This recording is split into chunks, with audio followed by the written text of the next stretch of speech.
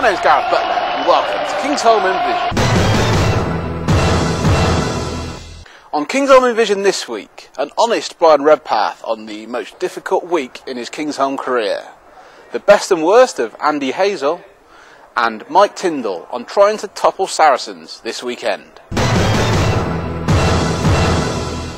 First up is Bryan Redpath, who gives us the lowdown on a difficult week for Gloucester. Yeah, I think in the 4 years I've been here, that's the first time that I've been as disappointed after a match than I would say than any other defeat, even the Cardiff one. I think that was probably the worst. I think the debrief on Tuesday was very honest. It was very personal to every single one in there, and I think it had to be, because it was totally unacceptable. The work ethic, the work rate that we showed within the game.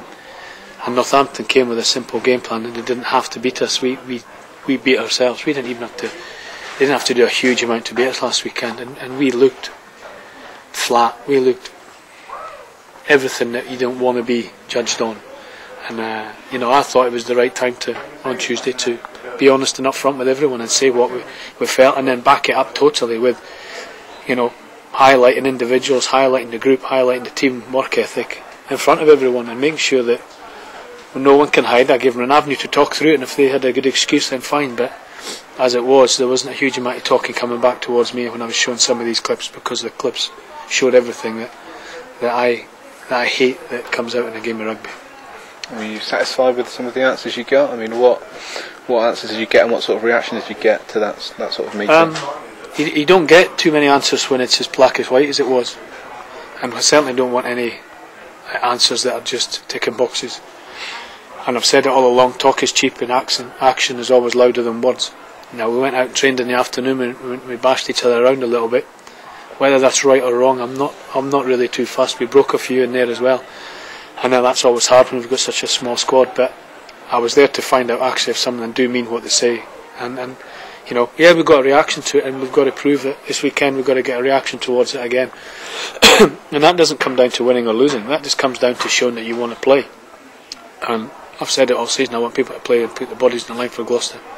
That didn't happen last weekend. You broke a few. I mean, I've heard about Bortolami. What's up with him?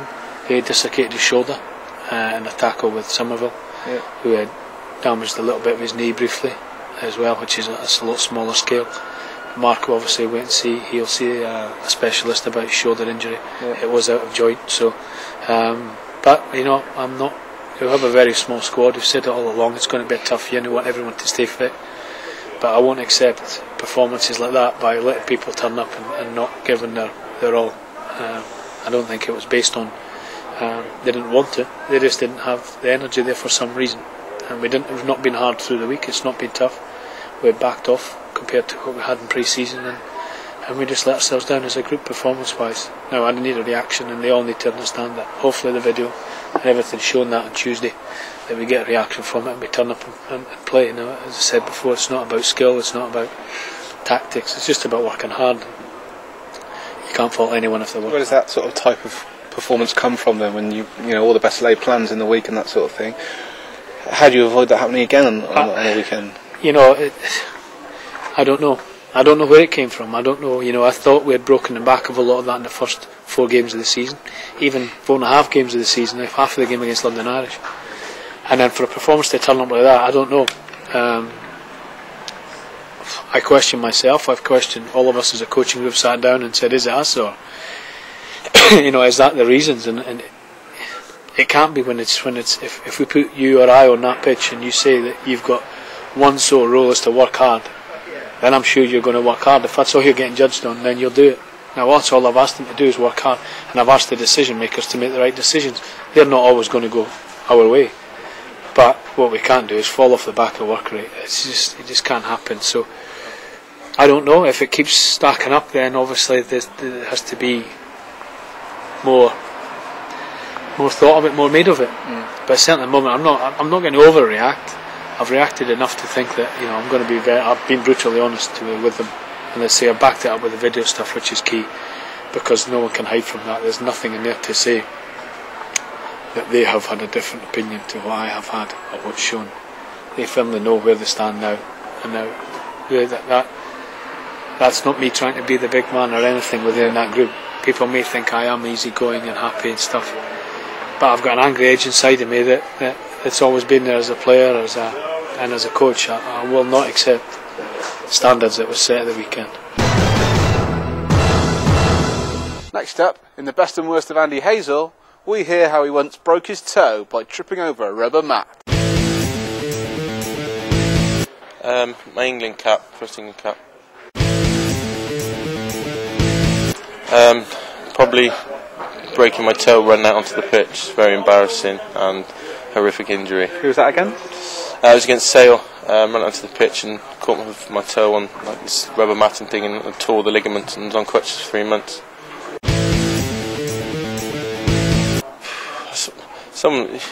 Johnny Wilkinson, someone like that, just for everything, you know. When I played with him a few years ago, when he sort of was on the top of his game in his tackling, everything, he was just his all-round professionalism was outstanding, really.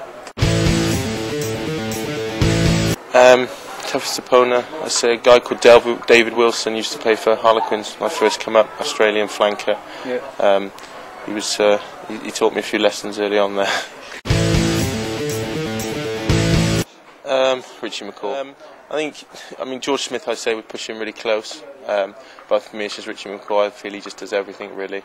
He does a lot of the unseen work, which is, you know, which I think he needs to do as a good number 7. But he's disruptive, and you know, when he doesn't play, I don't think the All Blacks play so well. Or Canterbury.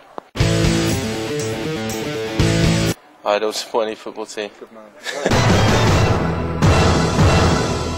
And finally, Mike Tindall on a massive 2 games against Saracens and Leeds coming up. So it must be a tough atmosphere in the camp this week. I mean, what's the sort of fallout from the weekend?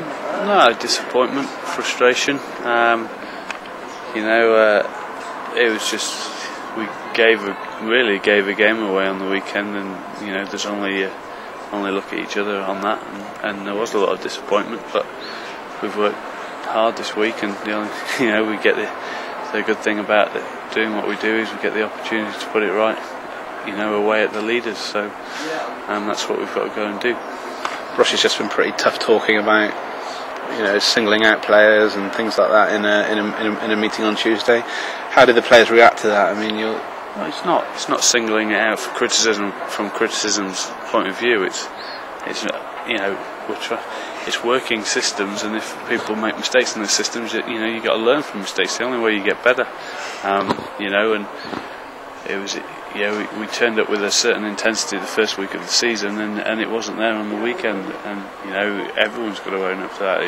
It was across the board. It wasn't just individuals from inside within that. We had individual mistakes in team systems, but you know, what we've got to look for is to go up there and really express what, you know, as a group of players we're about, and that's what you've got to do week in, week out. That's your basic and your core, and then you get the extras off the back of that, and we've got to restamp that level. You assess your own form? Of course you do, every week.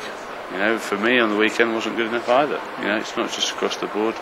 You know, defensively it wasn't good enough for me, and I've, you know, but you know, that's what you've got to do. You've got to have the ability to face up to that and make sure it doesn't happen. As a sort of professional rugby player, games like this, when you've lost 2 on the trot, you've got the 3 out of 3 Saracens coming out. Yeah, this is a massive game, no doubt. You know, there's no hiding behind it, and everyone needs to stand there and own up to it. I know people always say it's only 4 games in, but that's beside the point. You know, last week was a massive game. It's so much easier when you're sat in a position where you've won 2 and only lost 1. Now we're in a situation where, you know, we're in negative numbers and we need to get back. And you know, but I think it's a great game to have, to go away somewhere we've had a lot of success over the last couple of years, and a team that are at the top of the table, and it's somewhere you can really go out there and there's a real, hopefully, bite about us. For all the latest on Gloucester Rugby, visit www.thisisgloucestershire.co.uk/Gloucester Rugby. My name's Gareth Butler, and that was Kingsholm in Vision.